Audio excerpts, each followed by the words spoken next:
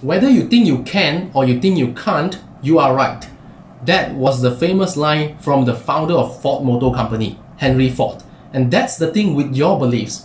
What you tell yourself is what you believe, and what you believe will become reality for you.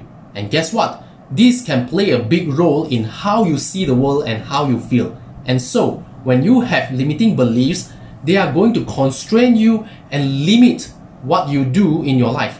On the other hand, when you have empowering beliefs, in other words, thoughts that are supporting you, you will do well in your life. And in this video, we are going to talk about the 7 most common limiting beliefs about success. By the end of this video, you will see how many limiting beliefs are stopping you and preventing you from living your best life and achieving your goals. Hey, this is Sean from studymotivation.com. If you are new to this channel, make sure you hit subscribe so that you will learn more about personal development and success. So let's talk about limiting beliefs.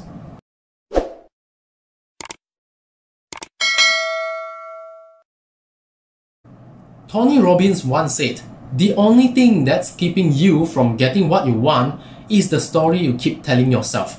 And the excuse or the limiting beliefs that most people keep telling themselves is this. Number 1, I'm not good enough, or I don't have what it takes. This is one of the most common limiting beliefs most people had that stops them from achieving the success they want in life. And usually, when you think that you are not good enough, it could be because you have bad experience before, or someone you trust told you that you are not good enough. For example, when you fail your mathematics exam over and over again, it could make you think that you are not good with math. Or maybe your teachers and parents keep telling you that your math isn't good and you can't deal with numbers. These are some of the events and experiences that shape this limiting belief and makes you feel that you don't have what it takes. Have you ever invested in something like a stock, and every time after you bought the stock, the price goes down? And then you slowly begin to believe that you don't have what it takes to invest in the stock market? Whatever your experiences, you must always believe that you are good enough. You do have what it takes to achieve the things that you want. The reason you failed your math exam might be because you didn't study for it. And the reason every time after you bought a stock and the price went down could be because your timing was bad.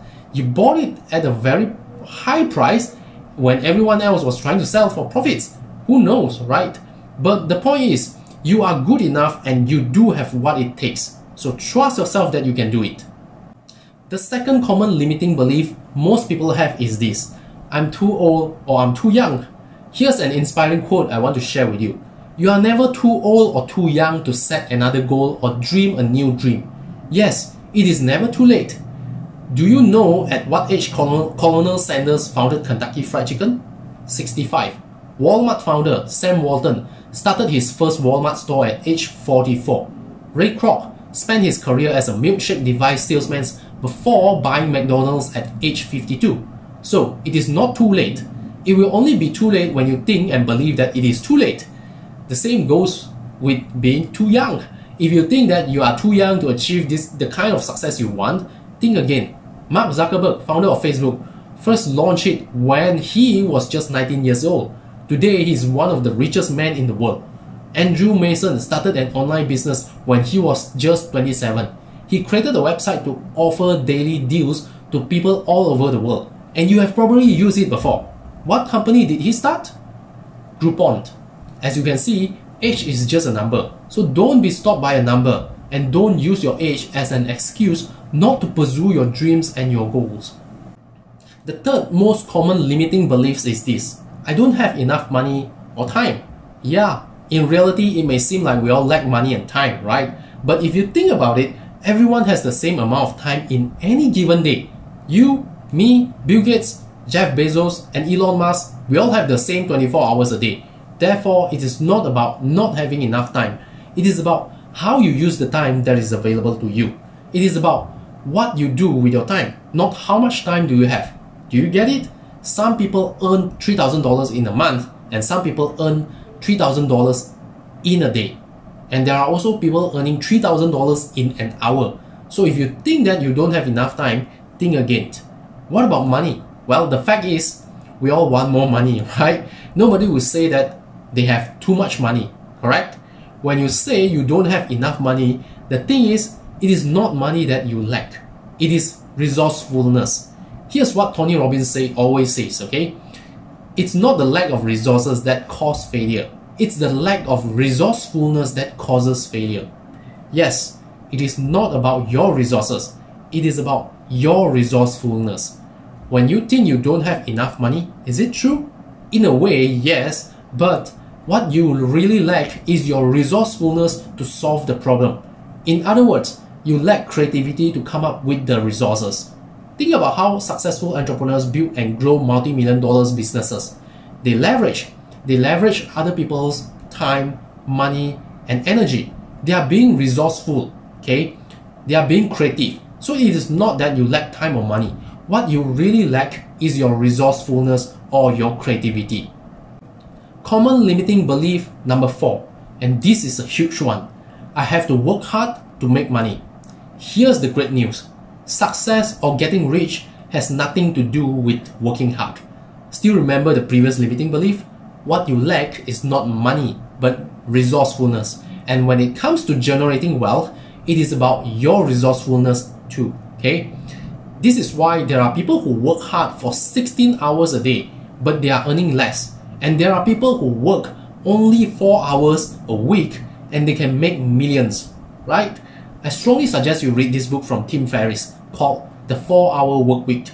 After you read the book, you will understand that making money and generating wealth is not about working hard. It is about creating a system and working on the right plan. Always remember this.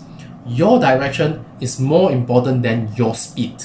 Just like what Stephen Covey said. If the ladder is not leaning against the right wall, every step we take just gets us to the wrong place faster. You have to make sure the ladder you are trying to climb is leaning against the right wall. In other words, find the right system, follow the right plan, and work on the right thing. At the end of the day, how much you work doesn't count. What truly matters is how much progress you have made. Remember, you want to work on things that get you the most results. So follow Pareto's principle or the 80-20 rule to create more success with less effort. And limiting belief number 5, rich people are greedy or successful people are lucky. Now, if one of your goals is to become rich and successful, having this thinking isn't going to help. When you believe that rich people are greedy, guess what? Subconsciously, you don't want to be rich. Why? To you, being rich means greedy, and you don't want that, correct? And that is why whenever you have extra money, you will blow it away. You will either spend it or use it somewhere else as quickly as possible. Because subconsciously, having more money means that you are being greedy. Can you see how this limiting belief can affect your financial wealth right now? The same can happen if you believe that successful people are lucky. When you have that thought, it is preventing you from becoming successful. Why? Again, because you believe that luck is what makes people successful. And what if you don't have the luck? Well, you can't be successful then. And that is why you want to get rid of these types of limiting thoughts so that you can unleash your inner potential and make real progress in life. The truth is, being rich or being successful has nothing to do with being greedy or being lucky. Think about it. If you are someone who is kind, helpful, and generous, when you become rich, what will you do? You will help even more people, right? You donate even more money, correct? So stop thinking that rich people are greedy and stop having the belief that successful people are lucky. Limiting belief number 6, the economy is bad or there's no more opportunity. When you say that the economy is bad, it may be true, but you know what? Even during the most dire situation, opportunities are still there. It all depends on where you choose to focus on. You can choose to focus on the economy that is doing bad, or you can choose to focus on the new opportunities that have emerged. When the whole world went into lockdown, yeah, economy is bad, but it depends on how you look at things. Do you know that Amazon made more profit during the pandemic? Check out this article from Engadget.com. Amazon made more profit during the pandemic than the past 3 years. This was fueled in large part due to the rise of online shopping in 2020. Of course, not all businesses were thriving during lockdown, Many businesses were forced to close down. But there were some that innovated and changed quickly and able to make even more money during the lockdown. I want to share a short video from Sinek, the best-selling author of Start With Why. In the video, he shared 2 real-life stories of how people change and innovate to thrive during the lockdown. Here we go. We know how to do this. I read of, I'll tell you 2 stories. There's a restaurant in New York City called Res Dora. It's a pasta restaurant. It's a relatively new restaurant. It's only been open about 9 months. So they're still they're still making a name for themselves. And of course, when New York City issued the order that restaurants could only be 50%, these guys saw the writing on the wall. They could see that this is going to get worse. Right. So they immediately started to adapt their company. So instead of firing all the waiters, saying, well, we don't need waiters anymore, they changed everybody's job. So all those same waiters are now packaging food and organizing online orders and call-in orders, which, by the way, they had to develop. This is a high-end restaurant. They didn't deliver food. They had to immediately figure out how to do that. But the point is everybody kept their job because they changed their jobs. Yeah. So just as the company had to adapt, the people had to adapt as well. The people who said, well, I'm only a waiter, well, I got no job for you. Yeah. And so what we're experiencing even in our own company, which is we're forced to adapt. We do live events. Well, that doesn't exist anymore. So if I have somebody on my team going, I'm only going to do live events, well, I got none for you. Right. So we have to adapt as individuals as much as we have to adapt as companies. I tell you of another pizzeria in Chicago. Of course, 70% of their money came in from selling slices. Well, that's done. Yeah. Not sustainable. Yeah. So what they recognized is they have assets. They have resources. They have a pizza oven. And so what they did is they started ordering medical grade, industrial grade plastic that their oven was hot enough to heat. And they started making face shields to sell to hospitals. Wow. So they're using their pizza oven to make face shields because they can get the oven hot enough to melt the plastic. Wow. I mean, genius. Yeah. Now, when this is all over, they may go back to selling pizzas or they may have 2 businesses. Do you hear that? A pizza restaurant innovated and used their ovens to make face shields and sold them to the hospitals during lockdown. And when the lockdown is over, they have 2 businesses. Genius, right? As long as you are willing to adapt, change, and innovate, opportunities are everywhere, even when the economy is going down. So don't let the belief that economy is bad or there's no opportunities to stop you from achieving your goals or becoming successful. And the last most common limiting belief about success that I want to share with you is this. You are telling yourself, that's just who I am. That's the way I am. You're saying like as if you can't change. You're saying as if things have been fixed and there's nothing you can do about it. Now, when you have this kind of thinking, you already given up. For instance, you are always late. Your parents told you about it, your friends told you about it, and your spouse said that to you too. You tried to change your bad habit of always being late, but to no avail. And one day, you accept the belief that that's just who you are, someone who is always late. It can happen to any area in your life. Some people buy into the belief that they are always broke and poor, and there's nothing they can do about it.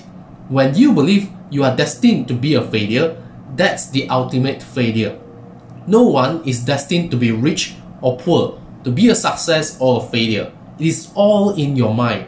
When you believe you are destined to be successful, you will do what it takes to get there. Similarly, if you believe you are destined to be a failure, you won't even try. Why try? Because you believe you are going to fail, right? This is why you want to get rid of this limiting belief. So stop creating limiting beliefs that are not helping you in your life. Stop thinking that it is just who you are and you can't change it. No, if you don't like it, you can change it. I like this quote a lot. If you don't like where you are, move. You are not a tree. You can consciously decide and choose what to do about your life. If you don't like the results you are having, then make a change about it. Make better decisions, make better choices, and take different actions. And when you do that, things will change. Your life will change. And that's how you get rid of this limiting belief. Do something different that will change your life. So, These are the 7 most common limiting beliefs people have about success. 1. They think they are not good enough or they don't have what it takes. 2. They think they are limited by their age. They believe that their age has something to do with success. 3. They think they lack money or time, which is not true. What you lack is not the resources, but the resourcefulness. 4. They believe they have to work hard to make money. If you think you have to work hard to make money, you will work until you die. Why? Because we all have the same 24 hours a day. So it is not about working hard. It is about working on the right plan. 5. They believe that rich people are greedy or successful people are lucky. Wrong. If you think so, you will never be rich or successful because subconsciously you will sabotage your own actions. 6. They believe that the economy is bad or there's no opportunities around. Again, it has nothing to do with the economy, but everything to do with being creative and innovative. 7. They believe that's who they are and they can't change it. Stop thinking from a fixed mindset perspective. Instead, think from a growth mindset perspective. Now, tell me, of all the 7 limiting beliefs here, which one is stopping you from achieving the success you want? Let me know in the comment below. And if you like this video, make sure you smash the like button and hit subscribe button, okay? Subscribe to my channel to receive more videos about success and personal development. That's all for now. See ya!